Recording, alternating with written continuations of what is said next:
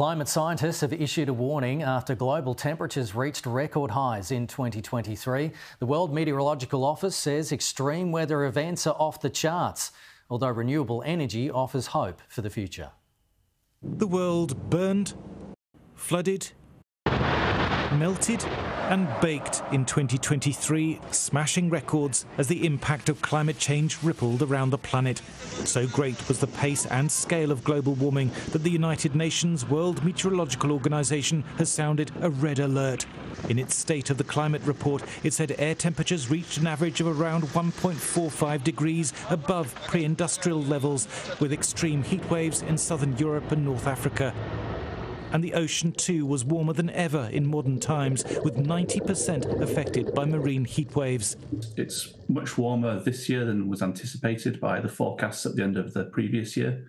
So that's one kind of very interesting point. The other is that we've seen a very rapid drop in Antarctic sea ice extent. The ice floating on the sea around Antarctica is at its lowest level ever.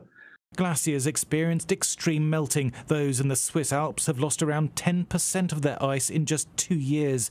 Melting ice drove up sea levels. The rate of rise over the last 10 years has more than doubled compared to the decade between 1993 and 2002.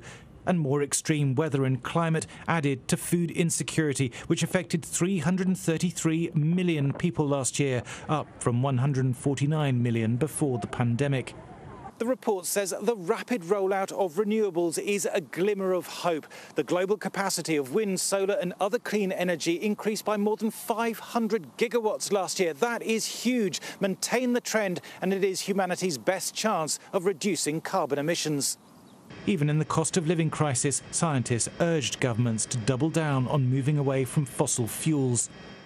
Every day of inaction causes decades, centuries, and even longer of a changed climate. And so even though we have these short-term problems, it's really essential to target cutting greenhouse gases, especially carbon dioxide, in the short term. Thomas Moore, Sky News.